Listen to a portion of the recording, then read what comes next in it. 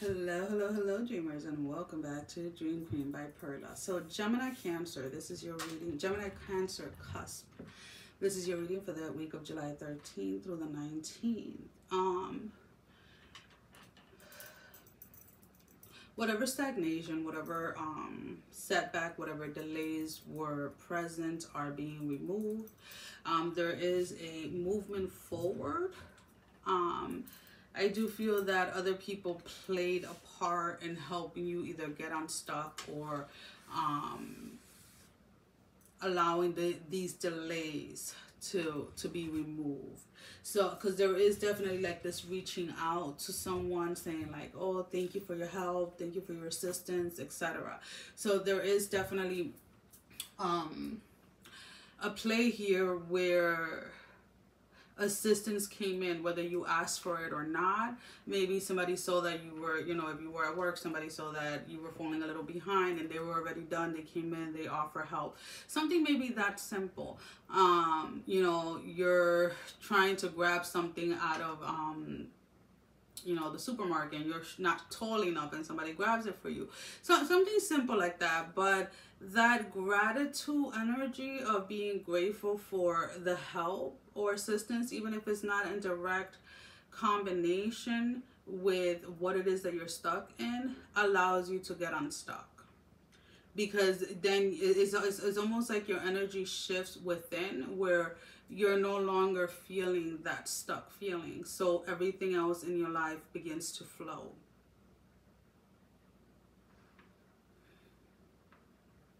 There's an ending to a cycle that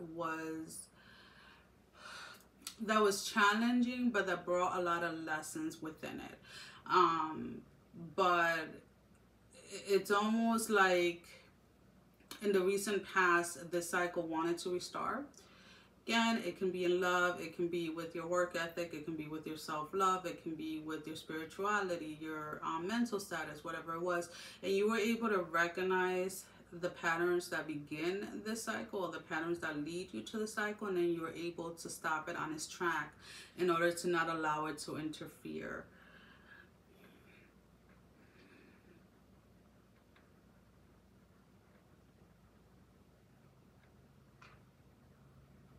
Now, when we talk about you as a whole, right, we talk about your mind, your spirit, your soul, your physical body, your emotions. There's something, one of those aspects is needs a little tweaking. And the weird way it is that it's like, it's one of those aspects, but it's greatly affecting another one. So if you haven't been getting enough exercise, and I'm not telling you to go to the gym and spend 3 hours at the gym, but there is a need here to kind of have a little bit more movement, right? Like every couple of hours, like just stand up, you know, walk around, maybe go for a walk in the evening. If you're restricted from walking, like sit down, like, you know, move your arms, do something, but do some type of movement with your body. And I feel that in itself is going to have a great effect when it comes to your emotional and mental, your mental health.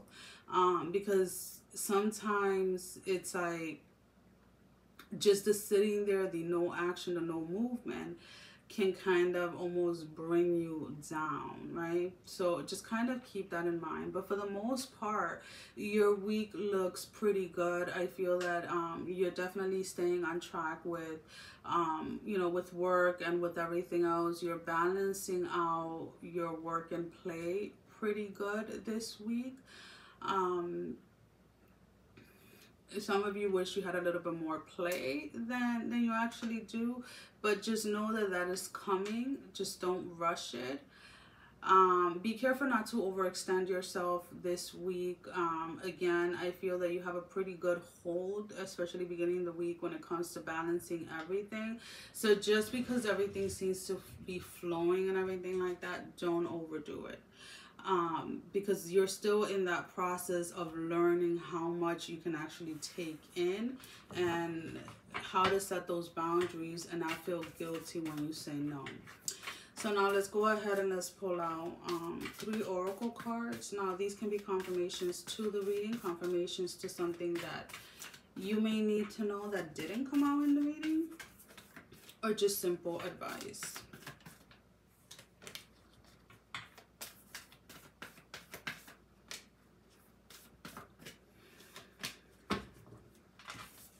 We have the Warrior, be fearless and stand your ground.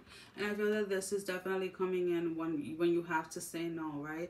At times you're not saying no, it's not because you're being selfish or anything like that. It's just literally because you have other things that are taking priority. And nobody should really take an offense to that, right? You have things that you have to get done. You have things that need more of your attention. And that just means saying no to certain things. Because remember, every time you say yes to something, you're saying no to something else. We have the protection guardian, drop your shield. So if you're being very overprotective, or you are feeling like people are coming after you or anything like that, it's not so much that, it's more of the boundaries that you set. So if you feel that people ask too much of you or expect too much of you, or people are always coming towards you to solve their issues, is because you have allowed it. So setting boundaries doesn't necessarily mean putting up complete shields where you're not helping anyone. Is knowing when you're able to, when you have the time, when you have the mental clarity, when you're emotionally okay to go ahead and help others. With the Spirit Fox, we have trust your talents in changing times. So again, this balancing act of learning how to say no to certain things, about setting very strict boundaries with yourself when it comes to, like, you know what, I can do this, but I can't do these other 3 things this week to help. I can help you with this, but I can't help you with that. And, you know, if somebody's asking you for help and it's like time consuming or time demanding, like it has to be at a specific time, and you know that you already have something to do at that time, then you simply say no. If somebody's asking you for help on something and they're not giving you a time, then you can say, well, I can help you between, you know, this time, like 6 and 7, or 5 and 6, or 5 and 7, whatever it is. But letting yourself set the tone and the boundaries as to what people can take or what you're willing to give to others. Well, guys, that is all that I have for you for this week. As always, thank you for all the love and support. Thank you for liking, sharing, subscribing to the channel, and thank you to all of those that have been donating. It is greatly appreciated.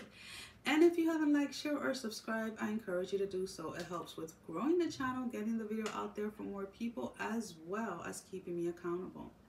For personal readings, all that information can be found down below in the description. Sending every single one of you love, strength, and blessing, guys. Take care. Mwah. Love you all. Bye-bye.